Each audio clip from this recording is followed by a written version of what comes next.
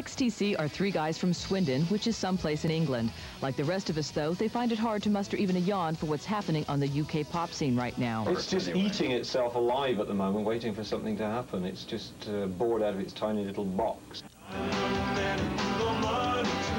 And so, after nearly 10 years in the pop trenches, XTC have become a big deal of a sort right here in the States, where their last album, Skylarking, brought them as close to stardom as you can get in this country without actually becoming rich. And has all this college radio renown gone to their heads? We really like to be comfy, you know, we like to go home and play wild games of checkers.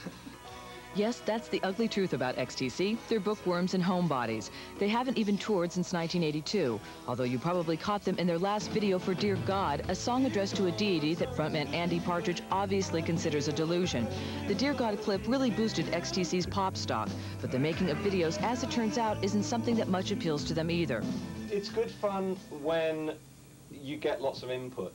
It's not so much good fun when you kind of just get poked about and sort of, you know, go and stand over there, loves. We'll be with you in a minute. Go and stand by the huge exploding jockstrap over there. I see it now. It's a concept. Even record making was getting on their nerves for a while there.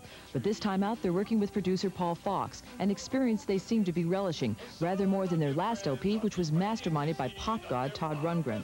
It's just not like being herded into a musical gas chamber and having it beaten out of you. Yes, this next LP could turn out to be the one that really puts XTC over in a big way.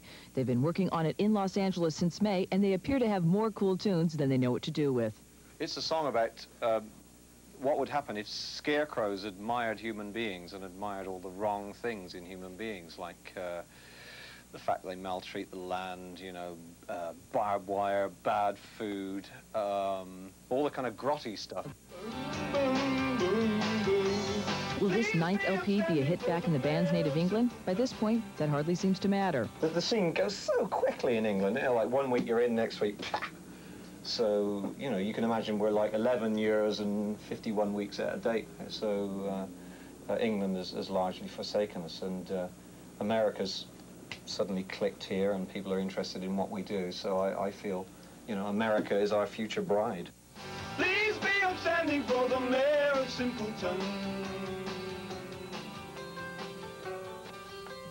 Please be upstanding. Well, XTC's new album will be out in January, and two of their earlier LPs, English Settlement and Big Express, have just been re-released on CD.